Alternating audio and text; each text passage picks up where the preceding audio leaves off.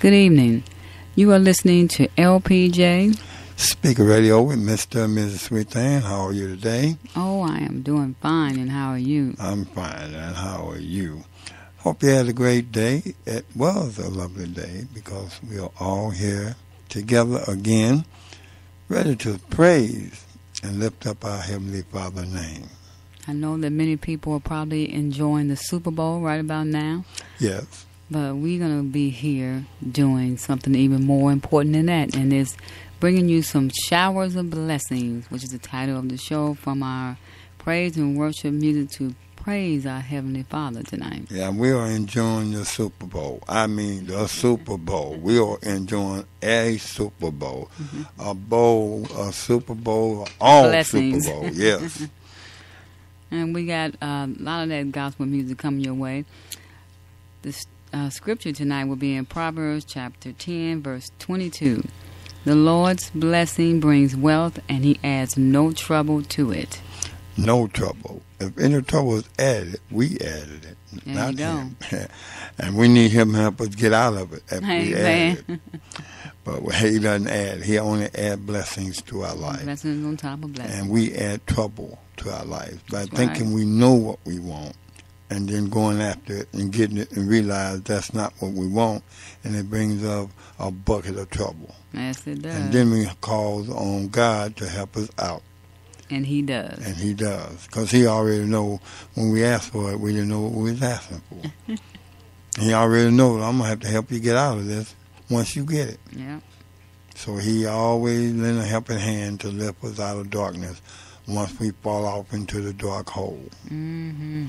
You heard that on L.P.J. And that is love, peace, and joy. As we sing tonight, make up your mind right now that you're going to give your life to Jesus.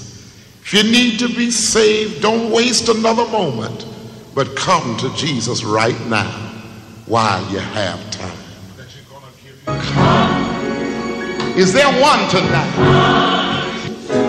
Unto Jesus.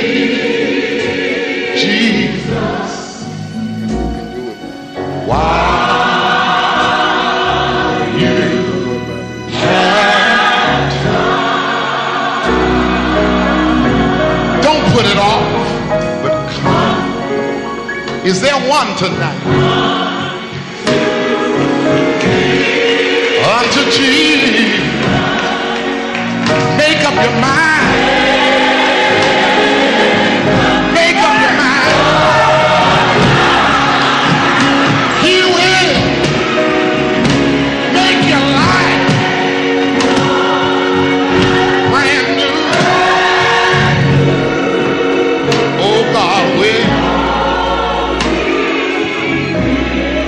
take care of. Why don't you tonight? Come. Just get up and come on down. Somebody say, I'm going back to my church. Oh, yeah. That's it. Come on. Come on. Come on. You ought to come unto Jesus.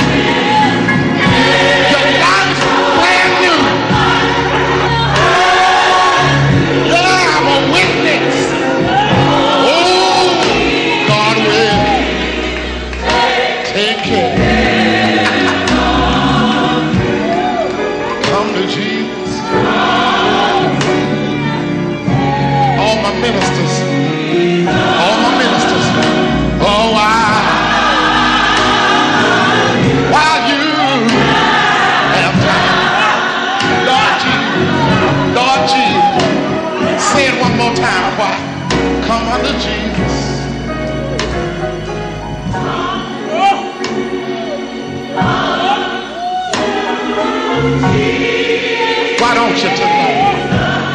While you have time. Don't be ashamed. If you know you need to be right with God, make a step tonight. Come on. Oh Lord. That's it. That's it. That's it. Don't let nothing stop you tonight. Make up your mind.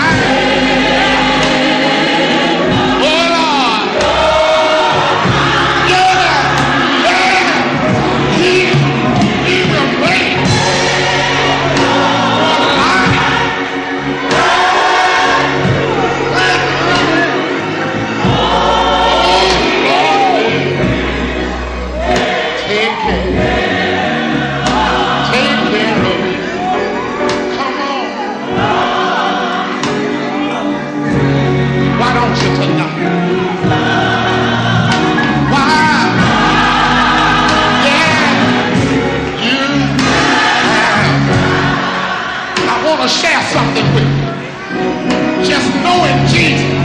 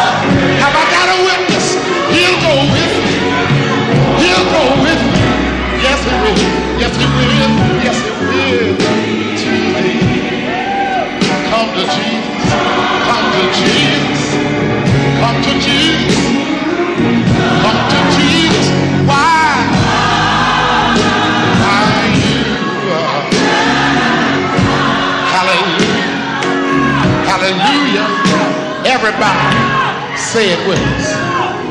Come unto Jesus. Come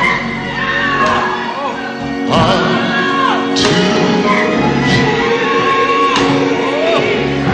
While you have time.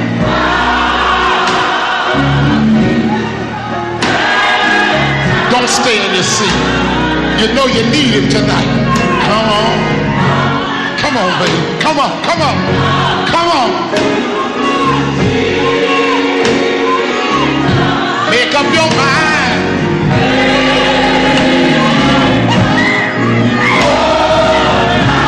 He will make your life brand new. He will make your life. Oh, he will take care.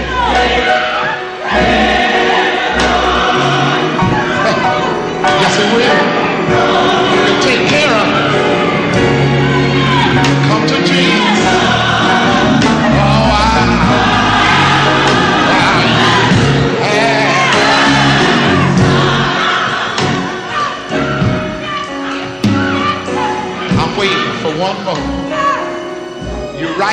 section and the Lord is dealing with you. Why don't you? Why don't you? Come on, come on, come on, come on. Come on. Right in here.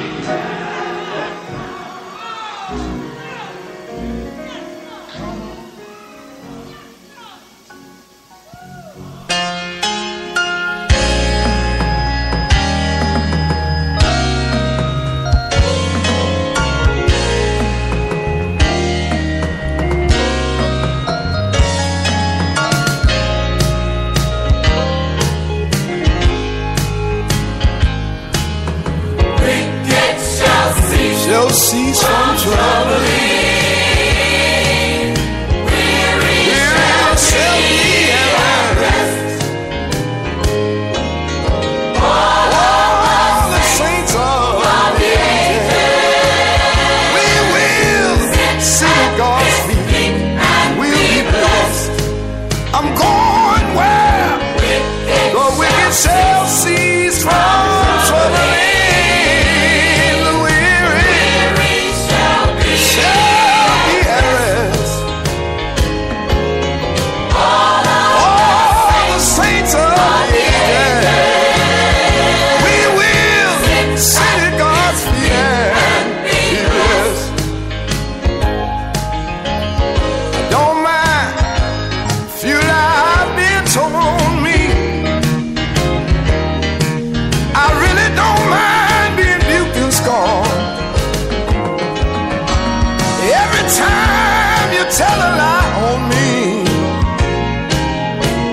It's another brick in my brand new home.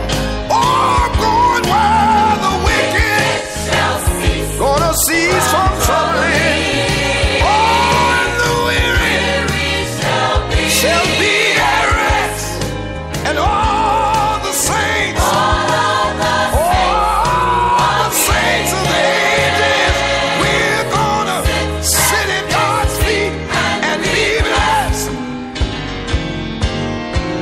And when you miss me from singing down here and you can't find me nowhere, come on up to glory. Yeah, I will be singing up there. I'm going where the wicked gonna cease from troubling.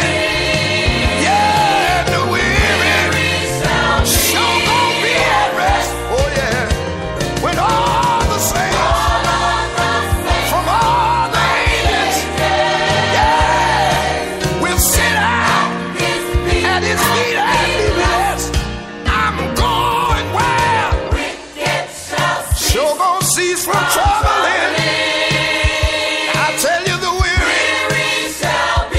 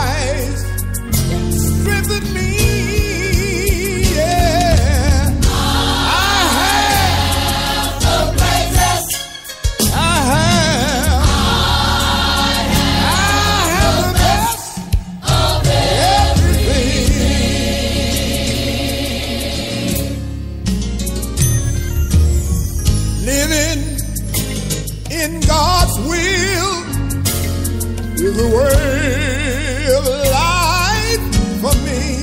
I'm saved and my soul has been set free.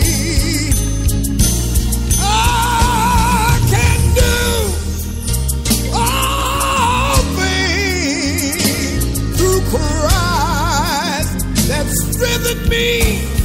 Yeah, yeah. I have the greatest. I have the best of everything.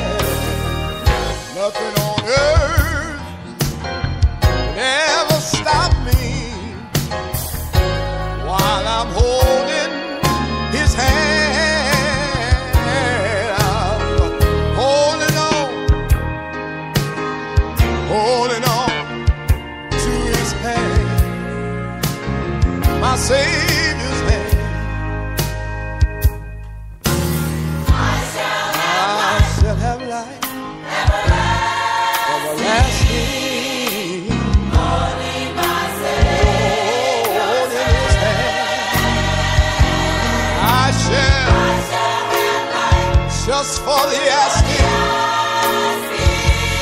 holding my Savior's hand. Nothing on earth will ever stop me, no sir. Holding His hand, yes I'm holding on, holding on, holding on, holding on. My Savior's hand. Listen.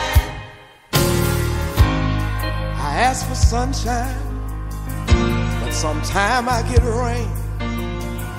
But I'm holding on just the same. Through the sickness, storm and the rain, I got to hold on to my Savior's hand. The world may lose all of its faith in Him, but I'm holding His hand. Yes, I'm holding on, holding on, holding on to His hand. My Savior's hand, yes sir. Holding on, holding on, oh yes sir. I'm just holding on.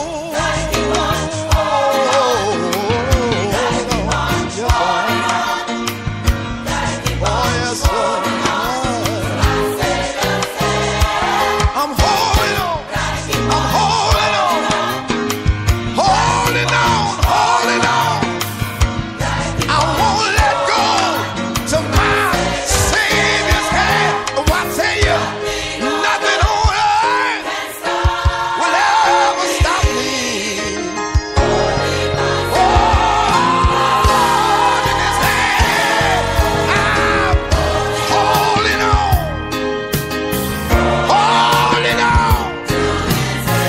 My Savior's hand, my Savior's hand. Oh, I'm just holding on. It gets hard sometimes, but I'm holding on. I'm holding on.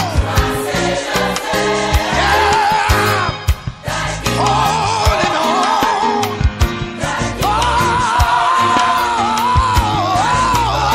Oh, yeah.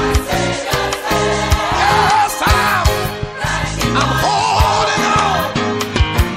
I'm holding on. I can't let go of my Savior's hand. I'm holding on. Help me say it, children. I'm holding on. I'm holding on. Yes.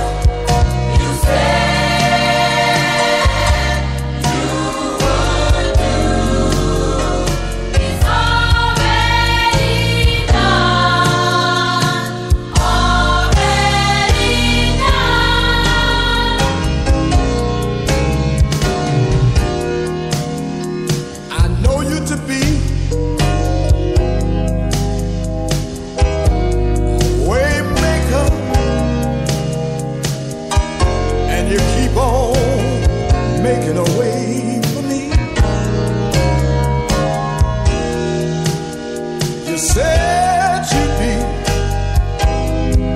a heavy load sharer, and from sinking sand you lifted me. And if I had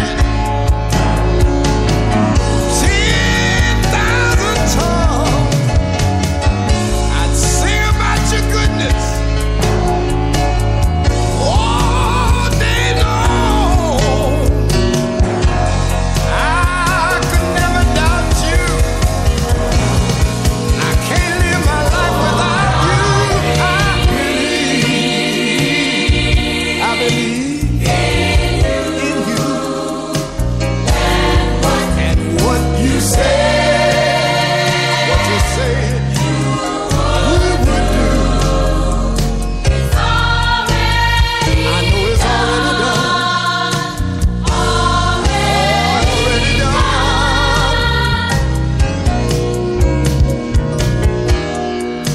And when my soul was in the lost and found,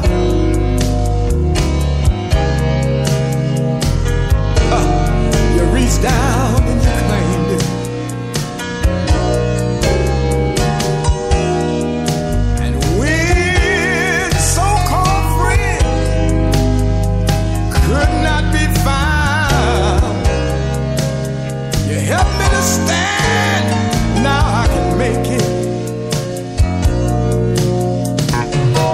And if I had 10,000 tongues, I'd sing about your goodness all day long.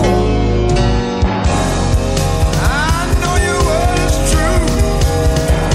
Lord, I'm depending on you. I so believe in you. I believe what you said you would do. I know it's already done. I don't have to worry. It's already done. Oh, I believe. I just have to believe in you. The record speaks for itself. You do what you say you'll do. And I count it already done. Oh, Lord. Oh,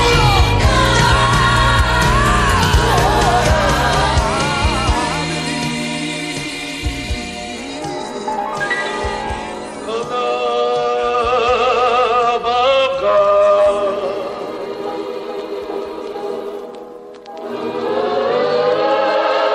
guides me along my way.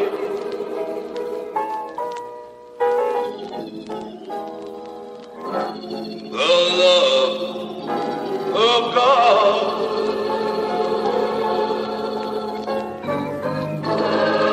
never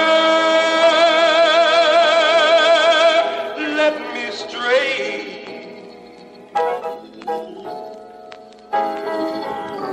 The love of God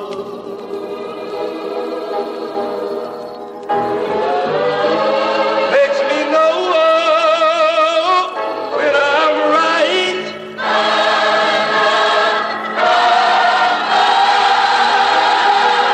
Oh, He will lead me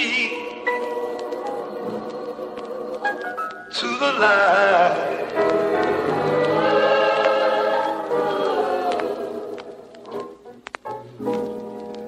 The love of God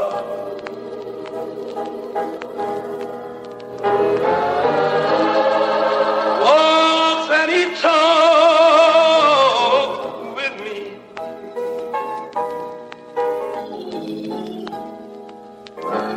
The love of God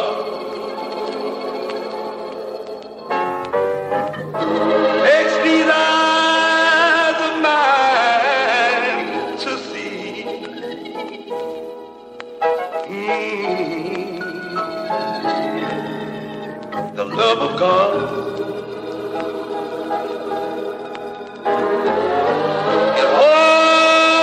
Always by my side.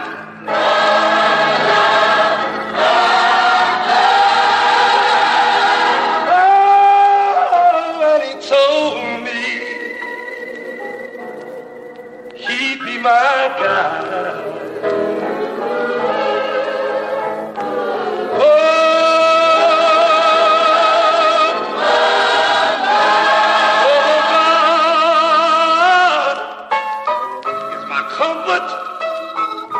Feel all alone. Oh, God will pick you up and make you strong. Oh, I know, the love of God.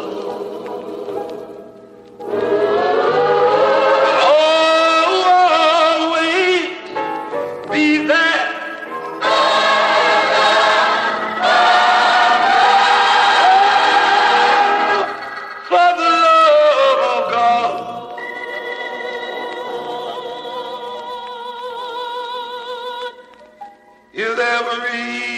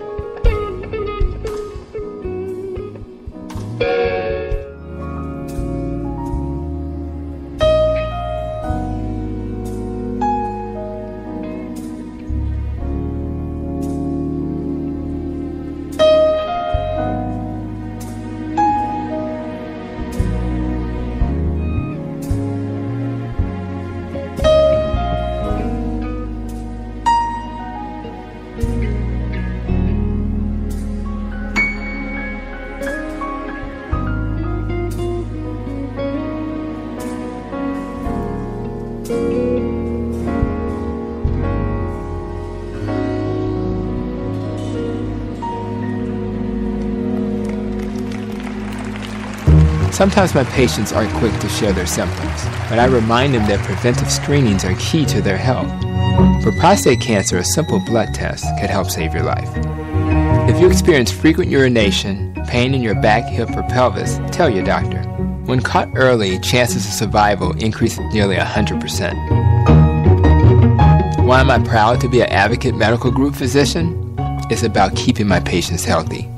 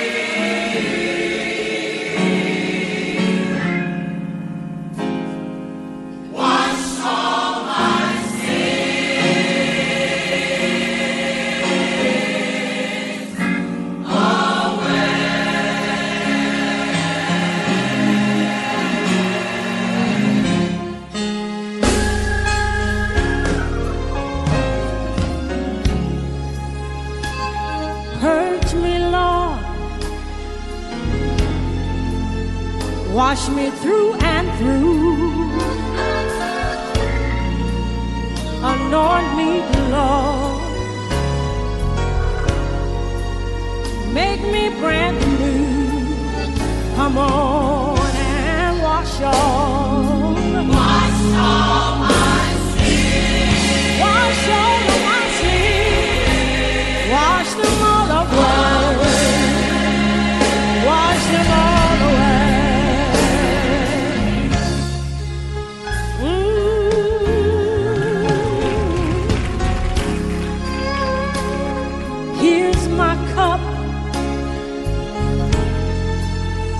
Lord, please fill it up.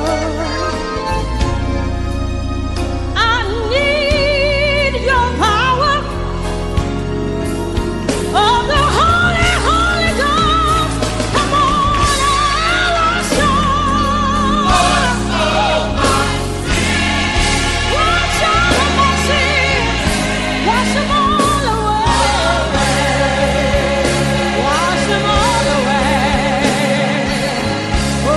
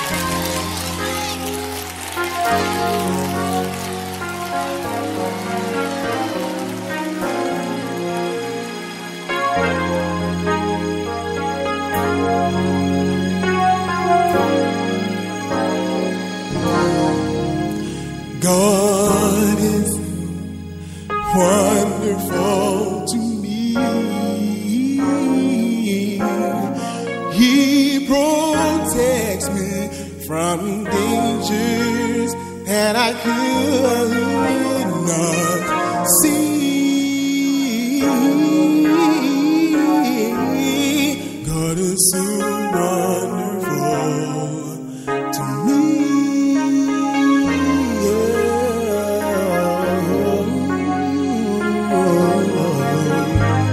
I woke up this morning and seen the bright sunshine. I was so glad to be in the number one more time. God is so wonderful to me.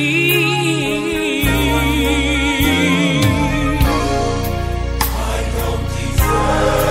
don't deserve everything God gave to me.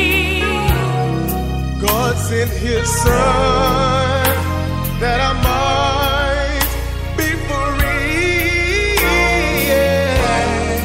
He looked beyond my faults, saw my needs.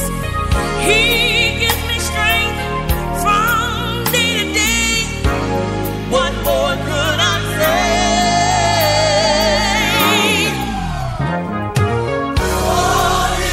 You see, my God is wonderful to me. I'm a living testimony that my God is so wonderful. Who God is. He'll give you peace in the midst of your storm. He'll give you strength when you can't go on.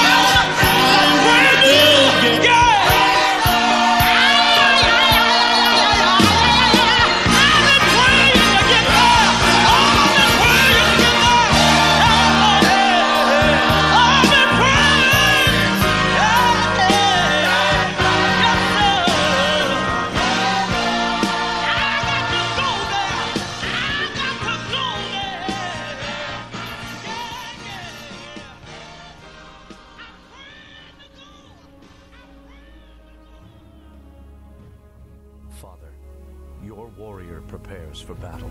Today I claim victory over Satan by putting on the whole armor of God which you have given me. Truth, righteousness, peace, faith, salvation, and the sword of the Spirit. By faith, your warrior has put on the whole armor of God. I am prepared to live this day in spiritual victory.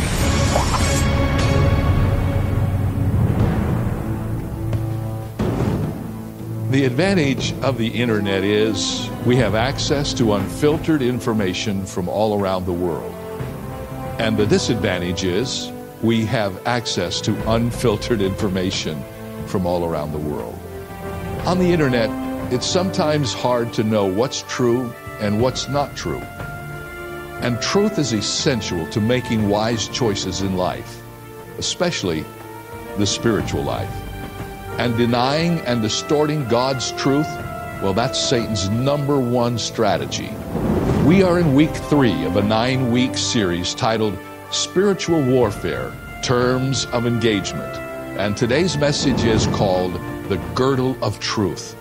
Just as a Roman soldier's belt supported his other weapons, so biblical truth is the part of our spiritual armor that supports all of the others. Understanding the premium God places on truth, well, that's critical to spiritual victory, and we'll explore truth in depth on today's edition of Turning Point. You are good and your mercy enduring forever. Lord, you are good and your mercy enduring forever. People from every nation and tongue, from generation to generation, we worship you. Hallelujah, hallelujah, we worship you for who you are. We worship you. Hallelujah, hallelujah, we worship you for who you are. You are good.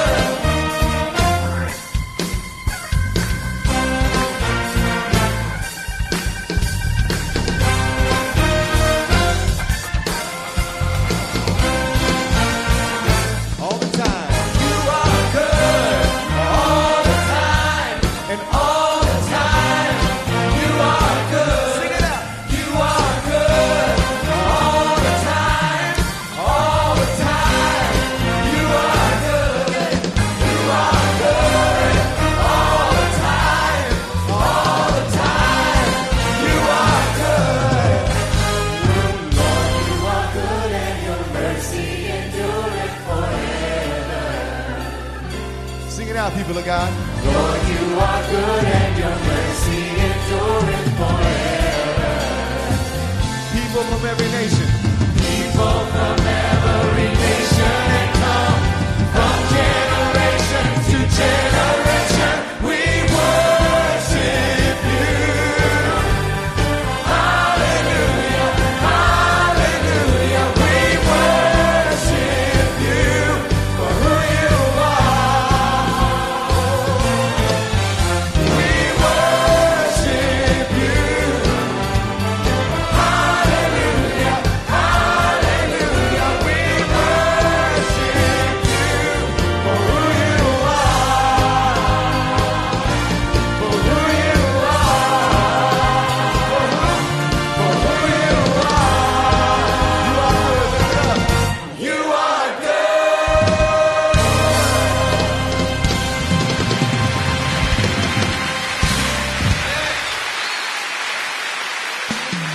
You're watching Turning Point with Dr. David Jeremiah. Every day, we are in a spiritual war for our faith. Fortunately, God has given us a spiritual suit of armor to defend ourselves from the temptations and schemes of the devil. Equip yourself for spiritual battle with the Warrior's Prayer. This practical bookmark is a visual reminder of the spiritual weapons available to us as Christians. Spend each day praying on every part of the armor of God. By faith, your warrior has put on the whole armor of God. I am prepared to live this day in spiritual victory. Request the Warrior's Prayer bookmark absolutely free of charge when you contact Turning Point today. Spiritual warfare is real, it is daily, and it is personal.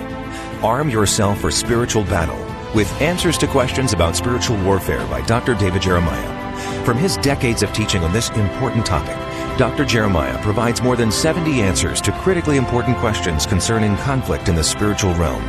This book is a weapon of mass instruction, and it will help you develop strategies for victory in spiritual battles, find solutions to overcome Satan's schemes, identify battle strategies of the unseen world, put on the full armor of God, and effectively use the sword of the Spirit. Order your copy when you support this program with a gift of any amount. For more ways to fortify your spiritual defenses, order the Spiritual Warfare Study Set. With this set, become battle ready with answers to questions about spiritual warfare. Hone your spiritual strategy as you watch Dr. Jeremiah's complete teaching series on DVD. Prepare yourself for spiritual conflict with his correlating study guide. And equip the armor of the believer at a moment's notice with the Warrior's Prayer bookmark, included free. This comprehensive study set is yours in appreciation of your gift of $60 or more. Dr. Jeremiah wants to help you live out your faith in spiritual victory. Order these practical resources when you support the ministry of Turning Point today.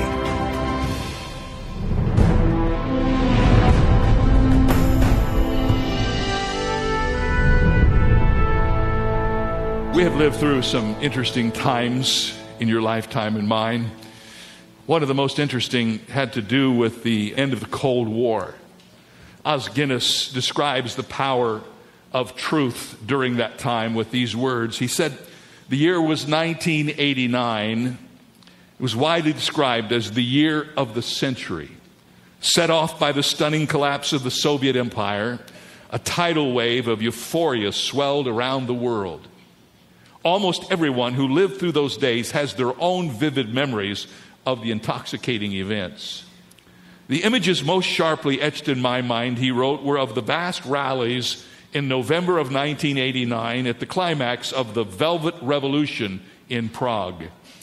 Night after night, crowds of more than 250,000 packed Wenceslas Square, mesmerized by the stirring addresses of this slim, boyish, mustachioed figure, then dissident, later President Václav Havel. Again and again, as the speakers painted the stark contrast between the revolutionaries and the regime, the quick-witted Czech crowd broke out into a chant, "We are not like them, we are not like them, we are not like them," and it filled the whole arena. The contrast that triggered the refrain was the dissidents' refusal to counter violence with violence. Another, a central defining feature of the Czech Revolution was the contrast between truth and lies. They, meaning the Soviet regime, are people of lies and propaganda. We, the revolutionaries, are people of truth. Or as the motto of the Charter 77 movement expressed boldly, truth prevails for those who live in truth. The same claim was staked out by the Soviet Union's own one-man dissident movement. Alexander Solzhenitsyn, in his Nobel speech, wrote, "One word of truth outweighs the entire world." You see, as Solzhenitsyn and the leaders of the Velvet Revolution knew with clarity, chiseled in courage, there were only two ways for them to bring down the might of the Soviet tyranny. One was to trump their force physically, but they had no way to do that. That was impossible. The other was to counter physical force with moral, staking their stand on the conviction that truth would outweigh lies and the whole machinery of propaganda, deception, and terror would come falling down around them. As you know, if you've studied history at all, they chose the latter, and the unthinkable happened. One night, they won. They literally won.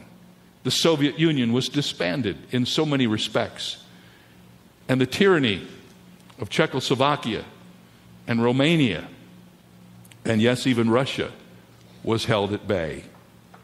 We've learned in the last 2 weeks that our enemy with whom we are involved in mortal combat is none other than Satan himself. As we learned his names last week, we also learned he's a powerful enemy who not only is a ruler and a prince, but as we learned, he's the god of this age. The Bible speaks of the wiles of Satan, so we know he's armed with many strategies. He wants to deceive us, for he is the great deceiver. He wants to deceive us because he wants to divide us. He is the great divider. And he wants to divide us because he is the great divider, and ultimately he wants to destroy us. He wants to deceive us, to divide us, so that ultimately he can destroy us. Now, his ultimate goal, as we have learned, is destruction. He deceives and he divides in order that he might destroy. His purpose is that he might cast every one of us into a Christless hell so that we'll be separated from God forever. And since he cannot do that if we are believers who have put our trust in Christ, his second plan is to drown that testimony that God has given us and keep us from being useful to the Lord, perhaps even being destructive in the Christian faith.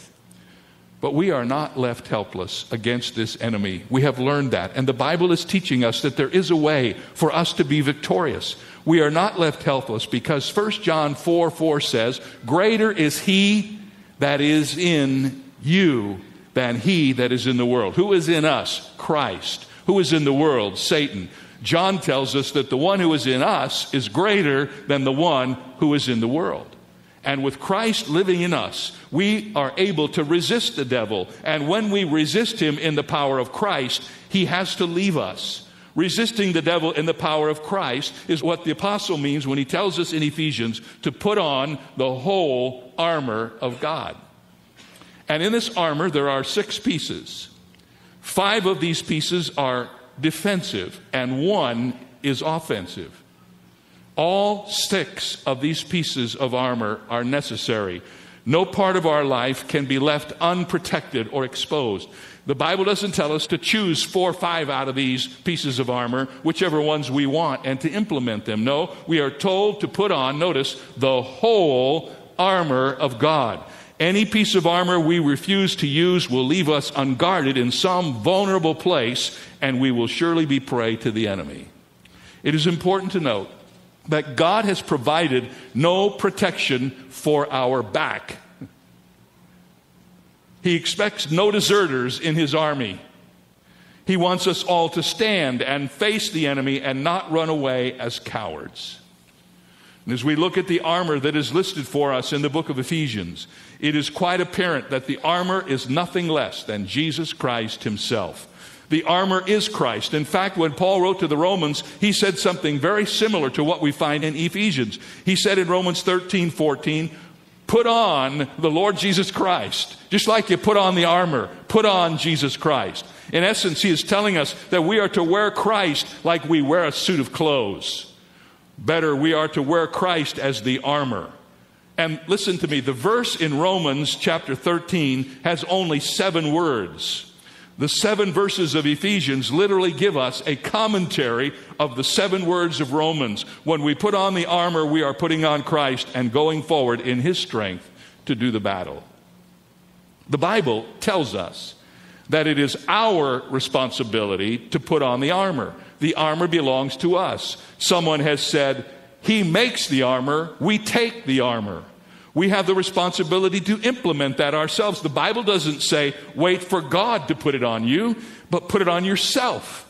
Your responsibility, my responsibility, is to clothe ourselves with this armor, the armor of God.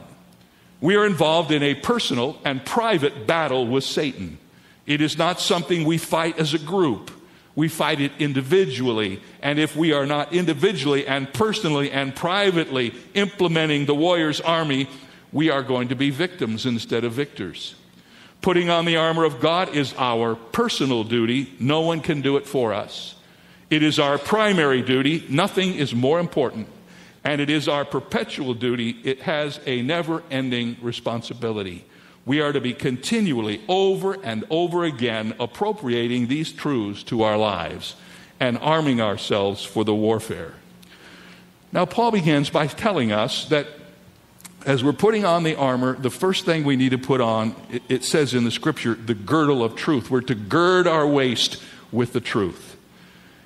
It might seem strange that the apostle starts here because, believe it or not, the Roman soldier never considered his girdle or this waistband that he wore. He never thought that to be part of his armor. In fact, this 6-inch belt, which fastened around the middle, was made out of leather or linen, and it was a common piece of dress that was worn by almost all Romans, not just the soldiers. In this text, God does not use the girdle as the Romans did. No Roman would ever have called this part of his armor. He would have understood its place as the armor was used, but he would not have considered this to be part of his armor. It was a normal part of his dress. In Paul's day, the girdle, which was worn outside the long flowing robe, served at least 3 purposes which help us understand why we must put on this truth, this piece of armor. First of all, the girdle was used for advancing. Let me explain what I mean. Listen to what Peter said in 1 Peter 1:13. He said, "Therefore, gird up the loins of your mind."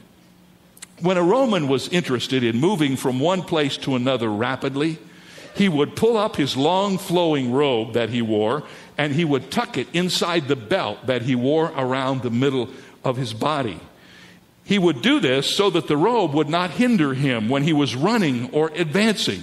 So the belt was used to hold the long flowing robe so that he could advance in warfare.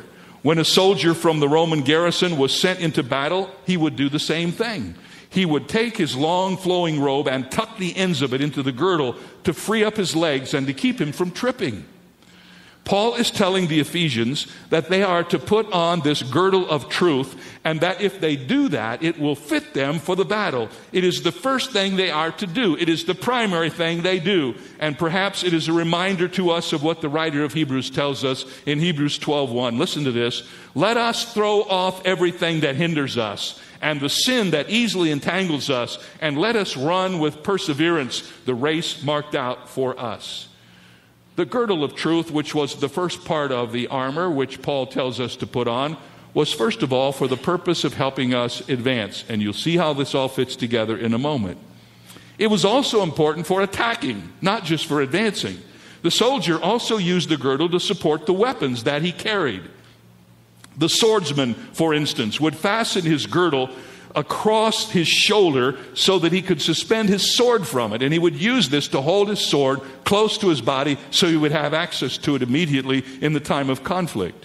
The bowman would use the girdle to support the quiver in which he kept all of his arrows so he could get to them quickly. This was a very important piece of the equipment that a soldier wore. It was important for advancing and for attacking. And there was one other simple thing that happened. It was important for awarding, because when a Roman soldier was awarded with a medal, he pinned it on this girdle that he wore around his waist. It was the way you could determine whether or not a soldier had been in battle before. And if you saw him coming and he had a lot of medallions, you would know he was a decorated soldier, and one perhaps that you should be wary of. Now, that was the purpose of the girdle of truth in the Roman days. It held up the robes when it was time to advance. It held in the armor that they used to fight against the enemy. But what was the power of it? And here's where we need to understand what Paul is teaching us.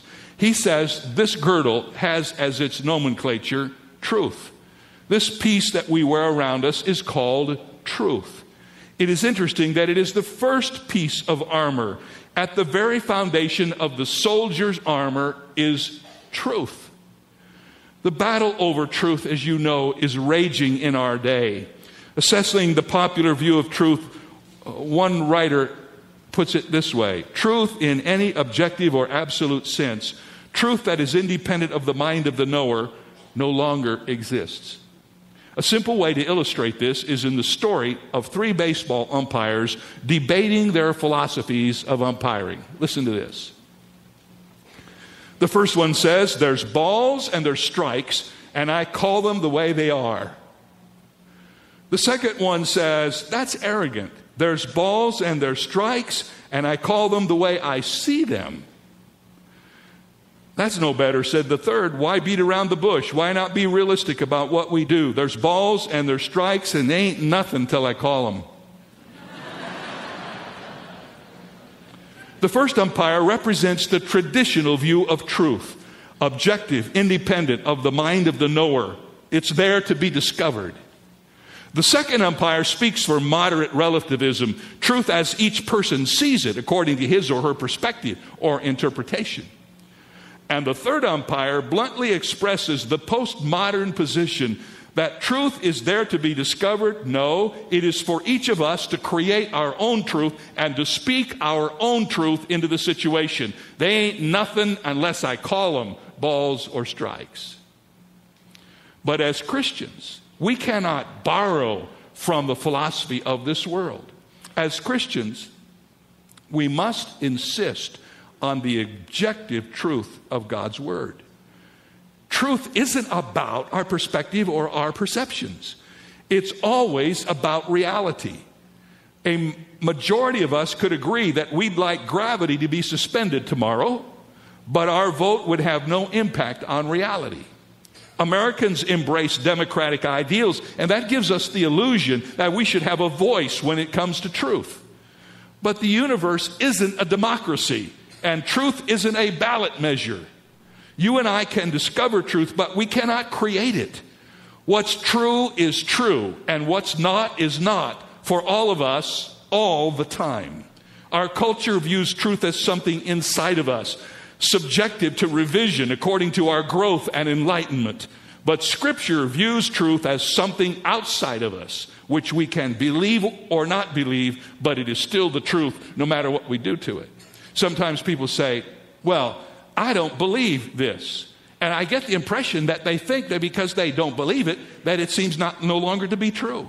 Well, let me tell you something. Truth is truth, whether you believe it or not.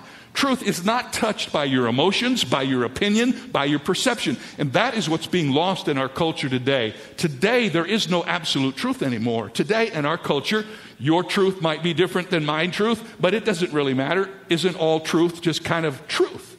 No, it's not. In a world so confused about truth, many people say, if you are Christians and you think you know the truth, isn't that arrogant on your part? But it's not arrogant to believe what the Bible teaches. In fact, it's the opposite. Arrogance is when we try to tailor truth to our preferences. I had a lady say to me one time, we were talking about punishment, and we might even have been talking about hell, I'm not sure. But she said, Dr. Jeremiah, I need you to know, my God would never send anybody to hell. And I said, you're absolutely right, because your God doesn't exist. He doesn't exist. He doesn't exist because you don't get the right to create the God you want so that you can make him do what you want him to do. If you found the truth about who God is and how the world was created, why do you want to spend all of your waking hours trying to discover truth that you already know? If you don't believe that truth is in this book, then search on, my friend. But if you're a Christian and you believe God has spoken and it is true, why spend all of your waking hours trying to find some kind of truth that isn't going to be true when you find it? The Word of God is true. And this is the difference. You see, what is Satan trying to do? He's trying to deceive. What does that mean? He's trying to throw things at us that are not true. Somebody told me this week, if you want to identify a crooked stick, the best thing you can do is lay a straight stick down next to it. You know, it'll show up in a minute, won't it? If you got a crooked stick, is this crooked or not? Well, let me see. Here's a straight one. Oh my goodness, that's a crooked stick. Do you know how to deal with the deceit of Satan? Lay the straight stick of God's Word right down next to it, and you will spot it every time. They tell me that when you join the FBI and you're being taught to identify bogus bills, counterfeit money, they spend almost no time examining counterfeit money. They teach their agents to understand the dynamics of a real bill. And when they know what a real bill looks like, they can spot a phony bill in a moment. That, ladies and gentlemen, is what we have been called to do. The way we deal with the deceiver is by implementing God's truth in our own lives. Christ, the truth, and the true God is our armor against the attacks of Satan. One of my favorite writers is a guy by the name of Randy Alcorn, and he explains it this way. He says, all truth has a center of gravity, and Jesus Christ, who declared, I am the way, the truth, and the life, is the center of gravity of all Christians' truth. He didn't say he would show the truth or teach the truth or model the truth. He said, I am the truth. And truth is personified in Jesus Christ. He is the source of truth, and the references point all of them to him as the truth. And that's why if you get it wrong about Jesus, it doesn't matter what else you get right, because he's the center of truth. Jesus Christ is the truth, and when we arm ourselves with him, we are ready to face the lies and the deceit of the enemy. Now, the common explanation of what this means ought to be evident to all of us. How do we arm ourselves with the truth? What Paul is teaching us here is that the believer, in order to do battle with the enemy, needs to know the truth. The truth about God, the truth about Christ, and the truth which is in this book we call the Bible. Why have I chosen to be a teacher? Because in my heart I understand that what people need today is the truth. They don't need 3 points and a poem. They don't need some little ditty which is a church light for Christianettes. They need the truth. They need the truth of God's Word. We have never needed it before now like we need it now, and it has never been so scarce as it is now. And therefore, we are falling prey to all of the deceptions that come into the church. And so every day you turn around and you wonder, what in the world is going to happen next? And there seems to be very little discernment, because, once again, the way you can determine when something isn't right is because you have studied and you know what is right, and what is phony and wrong begins to show up immediately when it's measured against the truth. When Jesus Christ was encountered by Satan in the wilderness, he used the truth.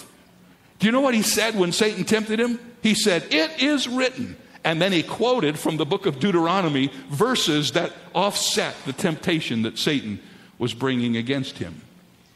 So I can't emphasize this enough. I think this is a clear call to all of us for a reaffirmation on the part of every Christian to an in-depth study of doctrine. Doctrine is systemized truth. Doctrine is the truth of the Word of God organized and categorized so that we can think clearly about the issues of life. In the preparation for this series, I've been reading this book that was written by Stu Weber called The Spirit Warrior. And here's what he says about the Scriptures. He says, the Christian soldier must possess a strong, unshakable conviction in the reliability of Scripture and in its living power to impact the battlefield. You must not allow yourselves to drift in your thinking, especially in this postmodern world that sees truth as individually centered and fluid and culturally constructed. You must also demonstrate a facility with Scripture, becoming conversant with its pages and principles on a level that is wholly involved in the dailiness of life. Every good spirit warrior constantly asks himself this question: what does the Bible say about this? About that, about anything. And usually, if he doesn't know exactly, he's studied enough to know where he can find the answer.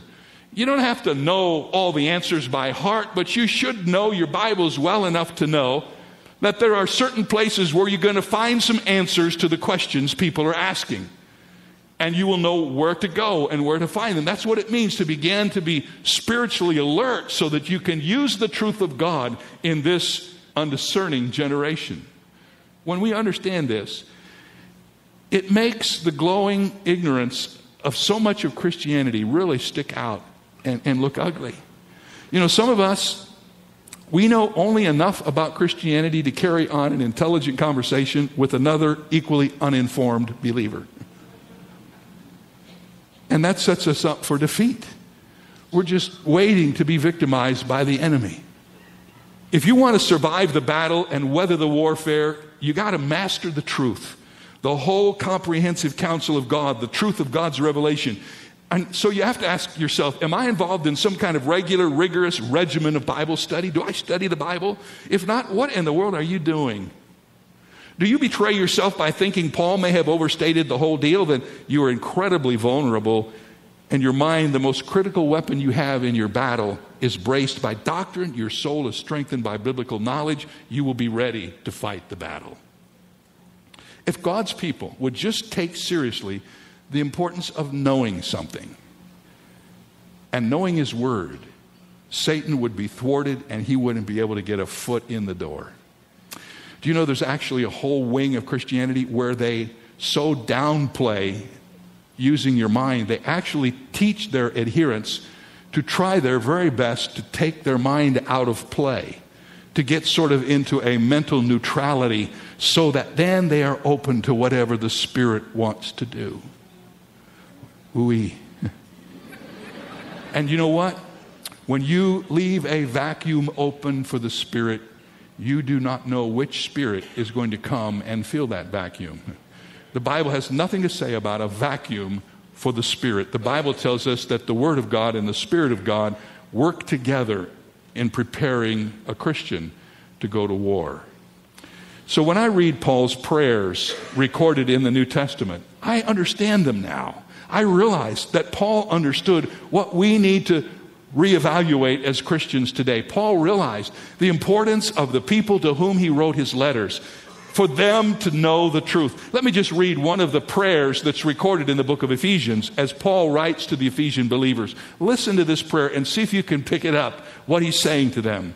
Therefore also, after I heard of your faith in the Lord Jesus and your love for all the saints, I do not cease to give thanks for you, making mention of you in my prayers. And here's what I pray: that the God of our Lord Jesus Christ, the Father of glory, may give you the spirit of wisdom and revelation in the knowledge of Him, that you know what is the hope of His calling, what are the riches of His glory, of His inheritance in the saints, what is the exceeding greatness of His power toward us who believe, according to the working of His mighty power. Paul said, I pray for you, Ephesians. I pray for your wisdom and for you to understand the revelation that God has given concerning Himself, so that you might be able to experience the power of God in your life. There is no premium on ignorance in Christianity. I don't know who you've heard say that or how you've been exposed to that, but we ought to be, of all the people, the most studious and the most interested in growing in our faith. And ladies and gentlemen, there's never been a time when it has been easier to do that. If you have some discernment about what to read, there's materials out there to help you grow. Sometimes there's so much available to us to try to disciple people. We don't know which program to choose. There's so many of them, and so many of them are so good. There's no reason for you to go on just sort of floating along, knowing just enough to stay out of trouble for a little bit, but not enough to go to war. So whenever you feel discouraged, whenever you feel defeated, whenever you're uncertain as to what you are to do, or confused or downcast or depressed, some of that could be coming from Satan, and you better well know how to deal with it from the Word of God. There are promises in God's Word that help you fight off the adversary. You need to know these promises. We are all called to gird up the loins of our minds with God's truth. God puts a premium on His truth. God gave us this book so that we would have His truth. God loved us so much that He put it in the language we could comprehend. I want to tell you this, and I hope you know this. In between the covers of this book is everything God wants me to know. There's not anything outside the covers of this book that God wants me to know. He has put everything He wants me to know, everything He wants you to know, inside the covers of this book. Everything He wants us to know about Himself, about His Son, about eternity, about life. If you major on the study of this book, you will become schooled in the things thought important by your Creator. So that's the first thing. God is interested in the truth of God. That's part of our armor. The more we know about God, the more truth we know from the Word of God, the better able we are to go into battle and to be victorious. But there's another part of this that oftentimes is missed when we talk about this implement of warfare. This is not just about the truth of God. It's about the truth that is in us. We might render this verse in Ephesians 6 like this: therefore, take unto yourself the girdle of truthfulness. Truth as we have talked about it, is objective. It's there. It's true or it's not true. But truthfulness is whether or not the truth we have about God has caused us to be people who are truthful. Is there truth in us? Is there hypocrisy in us? Are we posturing? Are we just faking the Christian life? The Bible says if you want to be a warrior in the battle against Satan, you have to have integrity. You have to be who you claim to be. And if we are like that, if we are people of integrity and of character and sincerity, we can go into battle with the power of God in our lives. We can take this objective truth that God has given us, and we can wield the sword, and we can be effective. And we'll see what that means as we go along here in these moments we have left. John wrote, "I have no greater joy than to hear that my children walk in the truth." He didn't say that my children know the truth. He said, I have no greater joy than to hear that my children are walking in the truth. In other words, they're living a life of truthfulness. Such a walk implies that we are dealing with the realities of life, with sin and with ourselves, and we're not allowing any conscious hypocrisy or any excuse or any vindication for doing wrong, nor condoning sin or anything like that. We're trying to be honest before the Lord and live our lives as we want people to see us and as God has prepared us to live them. In other words, we're not faking it. We're not phony. We're not putting a spin on what it means to be a Christian. When we do battle with Satan, there cannot be any pretenders.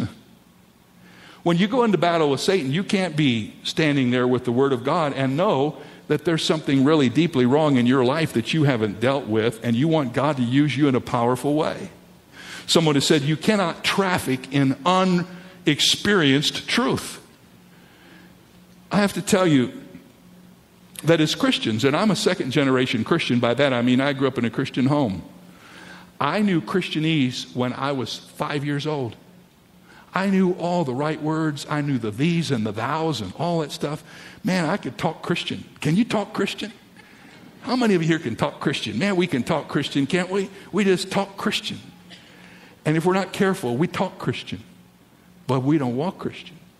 And what this armor is telling us is that we're to put on the girdle of truth, not just the objective truth of God's Word, but the truthfulness and integrity of our own lives.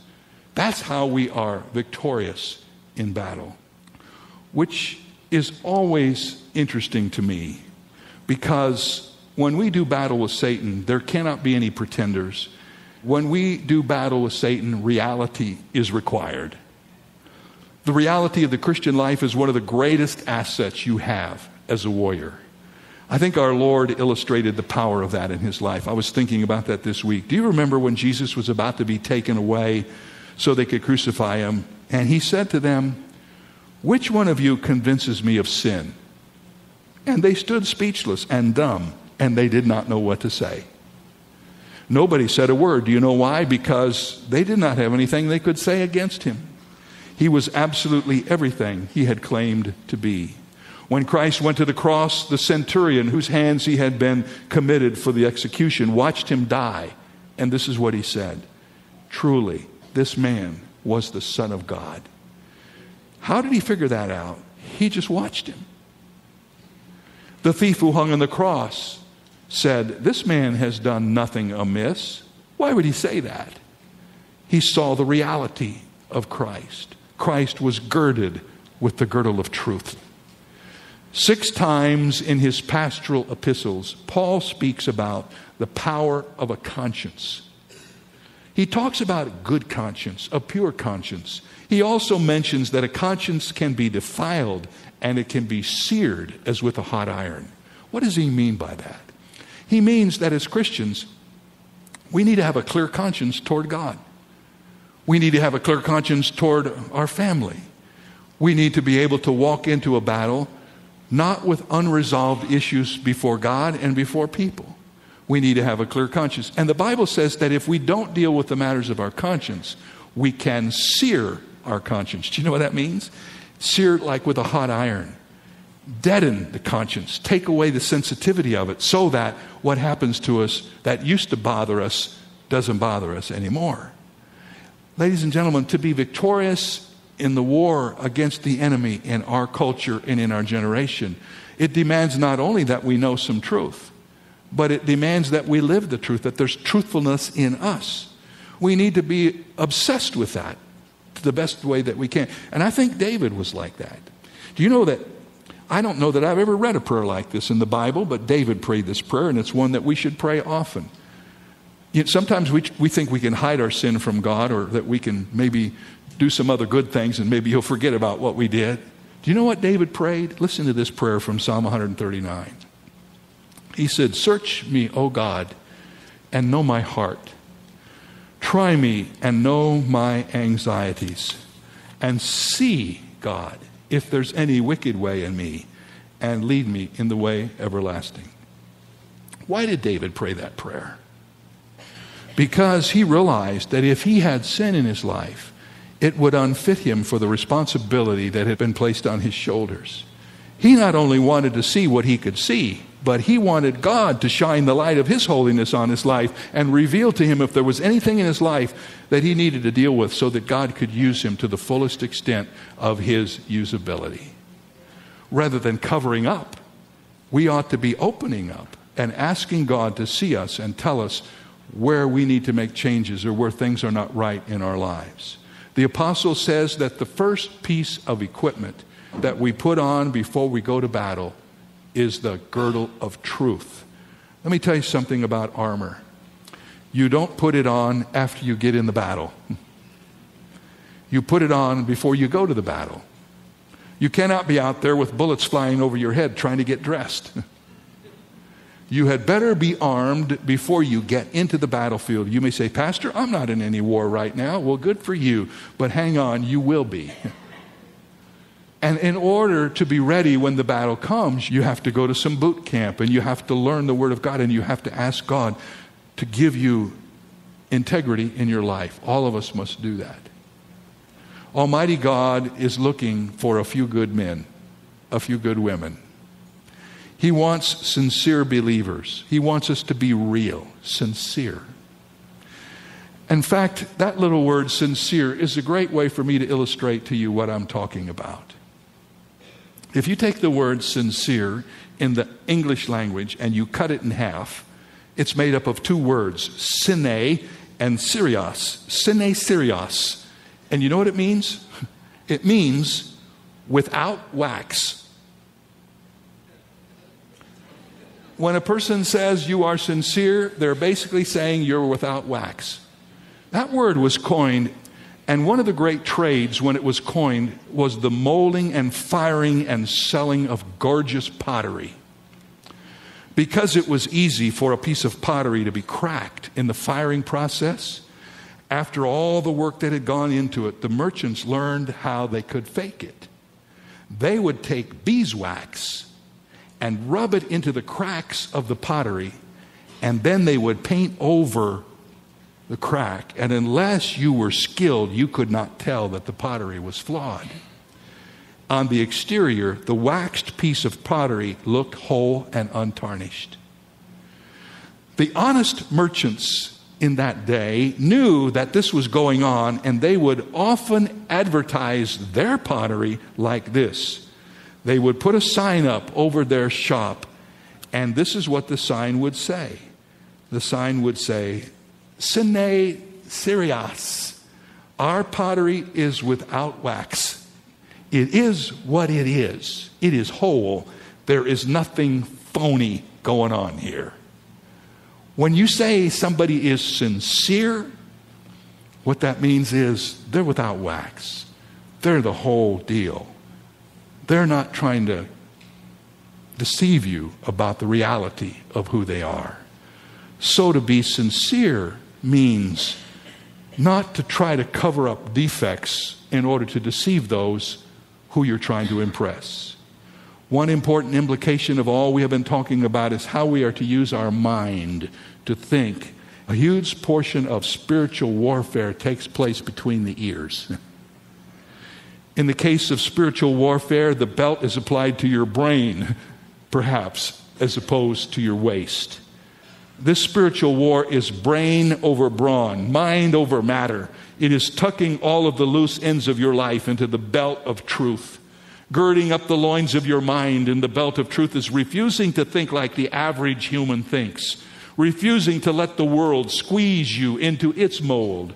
Things like personality, decisions, habits, work ethic, marriage, spending patterns, morals, parenting skills, giving amounts, sexual appetites, choices, actions, all of it needs to be tied together and subjected to God's truth. Everything in our life must be subjected and held together by the truth of God and measured against God's truth. The only implement of warfare that the Roman soldier had, and you will see this as we go along, there's only one offensive weapon in this whole list of weapons, and that's his sword. That's it. And the Bible says the sword of the Spirit, which is the Word of God. I can't wait till we get to that message because that's a powerful truth. The sword that was spoken about was a short sword that was used in hand-to-hand combat. And it was used to inflict injury on the enemy. And watch this. The sword of the warrior hung from the belt of truth. The sword of the Spirit, which is the Word of God, hung from the belt of truth. The wonderful thing to remember is that God's Word transforms us. It makes us holy. It changes us from the inside out. And that was the whole thing Jesus prayed for in the high priestly prayer. He said, "Sanctify them, God, by your truth. Your word is truth." Truth is more than just facts. It is not something that we know. It is something that we act upon, and it acts upon us. We cannot change the truth, but the truth can change us. And when we let the truth into our lives through the Word of God, through the examination of our own hearts to see whether or not we are what we like everybody to believe we are, when we do that, we begin to realize that now we can go into this battle with confidence. First of all, I know a few things. The enemy's not going to trip me up at the first level of warfare. I'm not going to be fooled by his comments. I'm going to know that there's some things in the Bible that I can point to. And number two, he's not ever going to be able to point his finger at my life and say, "Who are you in here fighting this battle? Look at what's going on in your life right now." I remember when my youngest son, Daniel, went off to school. He went to Northeast Louisiana University for a couple of years to play football there. And we discovered after he got there that he was the only Christian on the team. Oh, there was one guy who claimed to be the Christian. In fact, he was the head of the Fellowship of Christian Athletes. And at first, Daniel was totally impressed with this guy because he knew a lot about the Bible. He went to the Baptist church in town every Sunday.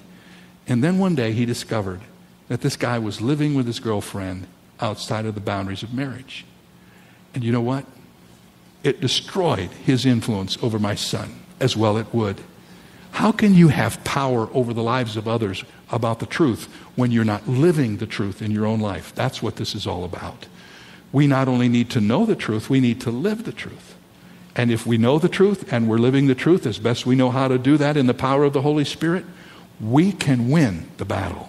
That's what Paul wants us to know first of all. Everything starts from the truth. If you've got the truth, you got some place to go. If you don't have the truth, you got no place to go. Don't go into the battle without the truth, or you will lose every time. But you can take God's truth to yourself, and then you can embody that truth in your life. God will begin to show you how you can be victorious on the battlefield that we all face. I just got a book from a friend of mine by the name of Rob Morgan.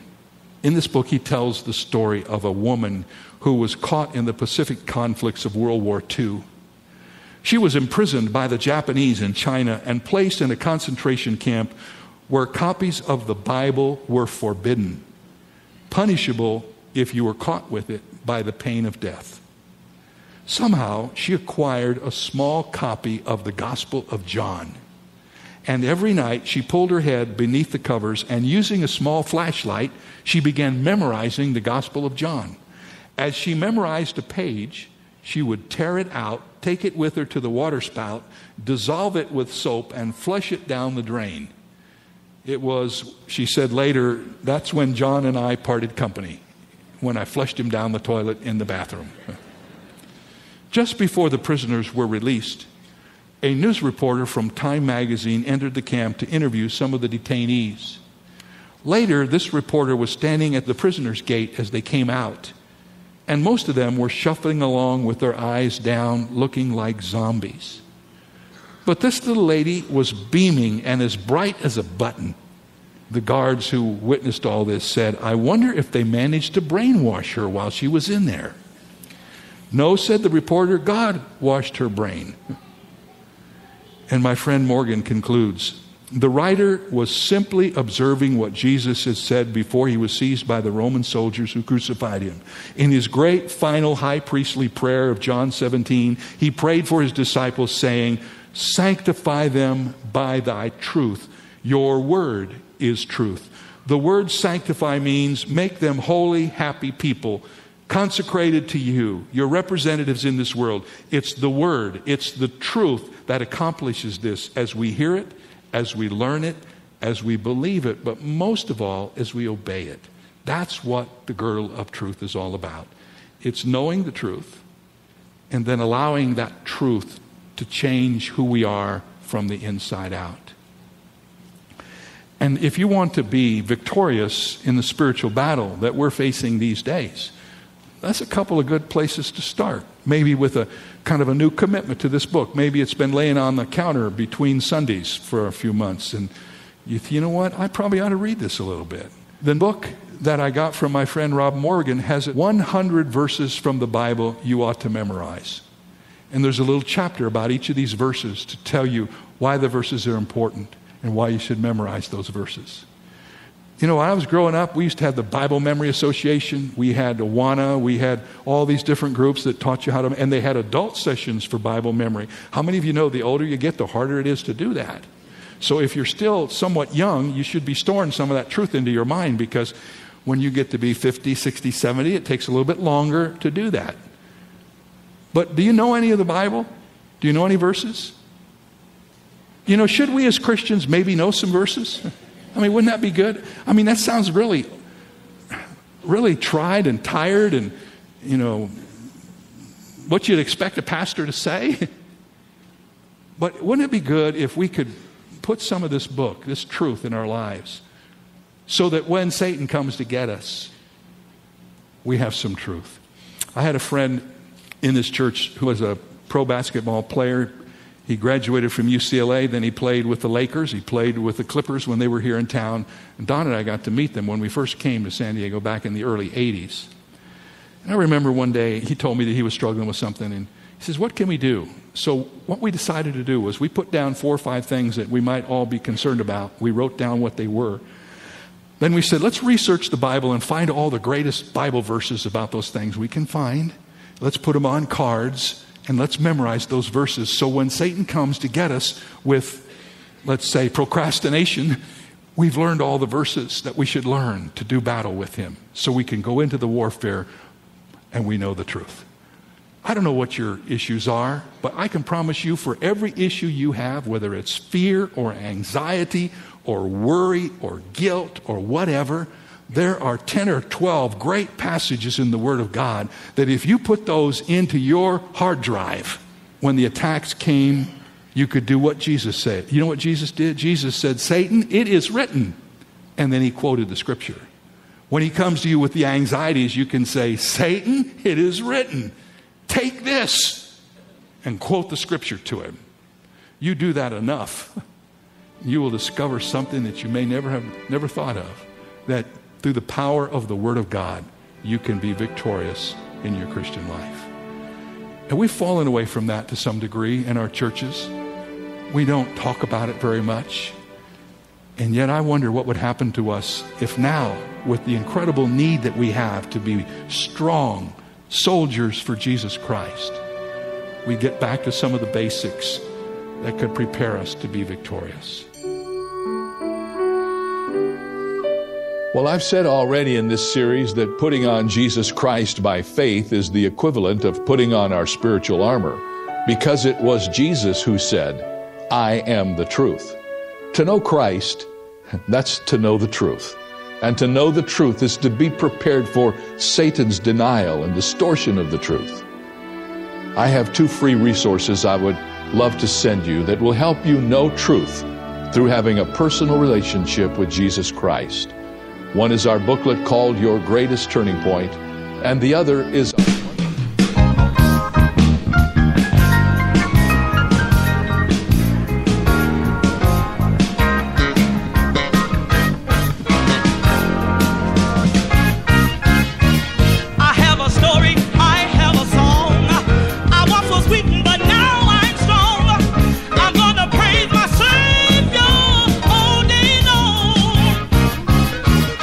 For he's worthy to be praised in these last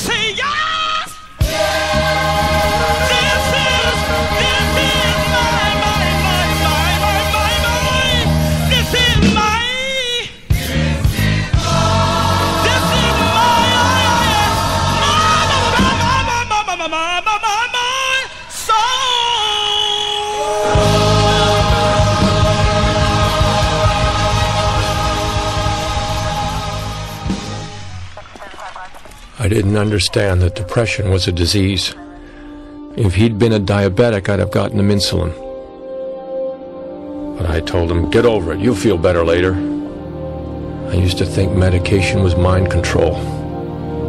When he stopped his therapy, he got worse. And maybe he could have been helped.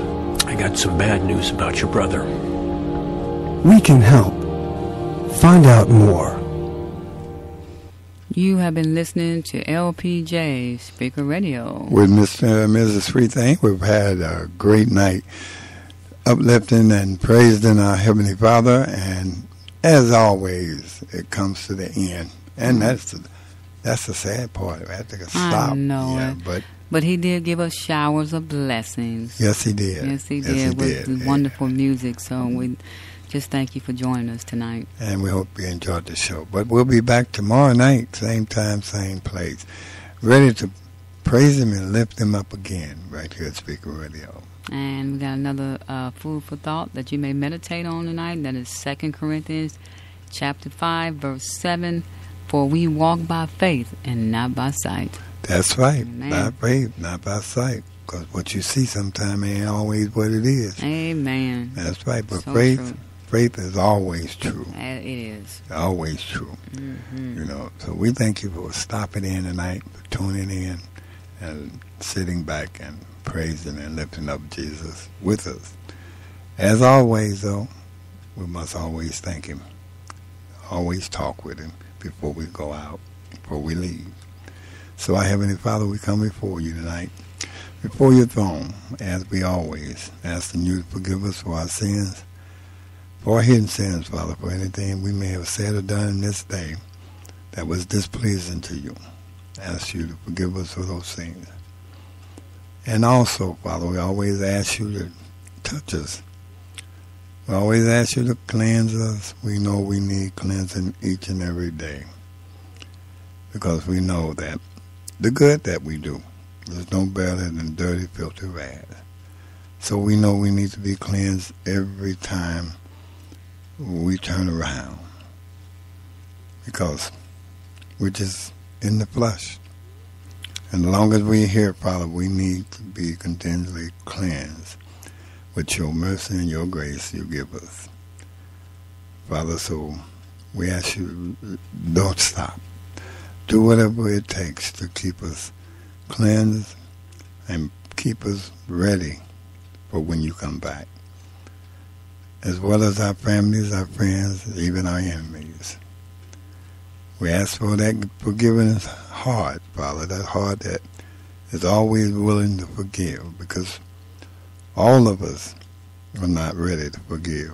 We're not like you, Father, got a heart to forgive. We need that. We need to be worked on. All of us need to be worked on deeply in that department, because we don't have that heart to forgive as you did. We ask you, Father, to work on our minds for cleansing them is a clean mind and a clean heart. Because that department, Father, we need worked on badly. Because our thoughts are not always clean. We need you to work on us deep with that, Father. Cleanse us. Whatever you have to do, Father. Cleanse us. Father, and we need to be worked on for praying for others. A lot of us don't do that, Father. We'll come to you, old Nemo. It's always about ourselves. We need you to work on us, Father, that when we come to you, we want to pray for somebody else. Intercede for someone else. Think about someone else and not ourselves. We're so selfish that it's always about what we need. Father, work on us. Cleanse us. To give us a heart to think about someone else and come to you about someone else's needs. Father, work on our selfishness, our greed. Father, just clean us deep down inside. Go deep in us. A lot of us don't want to admit about ourselves. We want to think that we're all right. But Father, I'm coming to you tonight, asking you to clean out of us that what we don't know we have in us. We got it, and we don't know it. So many we've been in church so long, holding the seat so long that we think we are right, that we have a need of nothing, that we're ready, but Father, we're not. Do what you have to do to get us there. Father, we also ask for those that's been incarcerated for years. So many of them not ready, Father, for you. Go and touch them, Father. Prepare them for you when you come back. They don't know you. A lot of them there, and they don't know you. Their minds and hearts are so cold. And reach out and touch them, Father, that they may be willing to allow you to come in. You've been standing and knocking for a long time, Father. Touch them where they'll open the door and let you in. Father, our brothers and sisters are way across the water. Touch those that don't know you and give more mercy to those that do know you, Father. Father, we just ask you right here. So many of them that's here that don't know you, still living in darkness, still out there in the street, doing whatever they will or may. Whatever you have to do, Lord, touch them. Time is short, and souls are still in trouble, still in the need of you, Jesus. We just ask you, Lord, whatever you got to do, reach out, touch those souls that they may turn from their wicked ways and want to walk towards your marvelous light and give their lives to you. They may turn and want to live for you, so when you come, they'll be ready.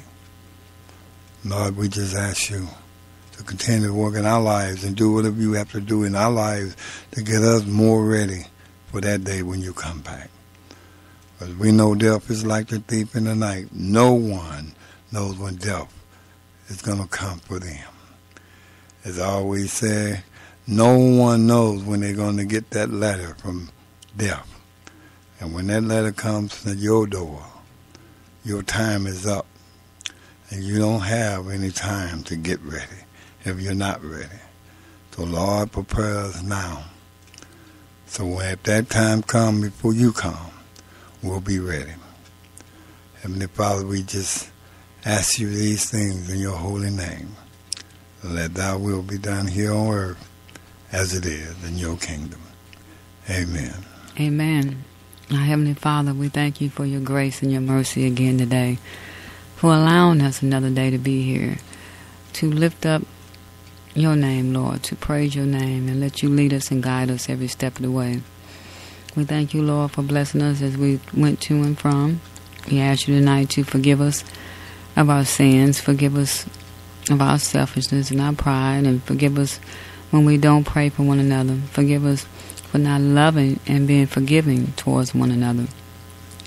And Lord, we just ask you tonight, as we surrender all to you, we ask you to cleanse us, to renew our mind and renew a steadfast spirit within us. And again, Lord, we just ask you again to fill us with your Holy Spirit and lead us and guide us once again. And we thank you, Lord, for the sermon tonight from David Jeremiah about the armor. And each and every one of us need to gird our loin with truth. Your word is truth, and each and every day we need to take your word and memorize that word so that we can use it when it's time. I know that your word have we hid in our hearts that we may not sin against you, Lord. And again, we thank you for your word, which is a lamp unto our feet and a light unto our path each and every day. As we always, Lord, want to take the time to read, to study your word so that we'll know. We won't have to hear it from somebody else and assume that it's your word. We need to know it in our hearts. And again, Lord, we want to continue to pray for those that are out there. But most importantly, we continue to pray for the marriages, those that are broken, spiritually, mentally, physically. We ask for healing. And we continue to pray that you bring them together, Lord, that you may reconcile them once again.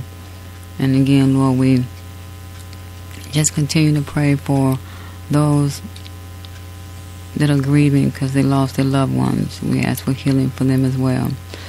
Always, Lord, we just want to walk by faith and not by sight. As we always want to give you the praise and the honor and the glory, thanking you for your peace, your joy, your strength, your love, and your protection. We thank you, Lord, again for hearing and answering our prayers. And we thank you for this program that we're able to lift your name, that we're able to praise your name and let the world know that there is a God and he will see you through. But what we have to do is surrender our lives to you. In Jesus' precious name we pray. Amen. Amen. And you all have a great night. We'll see you tomorrow night. May God bless you. And may the windows of heaven open and pour upon you a bundle of blessings. And have a good night. Oh, because of who you are, I give you glory. Yes, I do. Because of who you are, I give you praise. Oh, Jesus, because of who you are, I will lift my voice and say, Lord, I worship you because of who you are. Oh, Lord, I worship you because of who you are. Now just lift up your hands and just begin to worship. Hallelujah. He's worthy to be praised. Thank you, Jesus.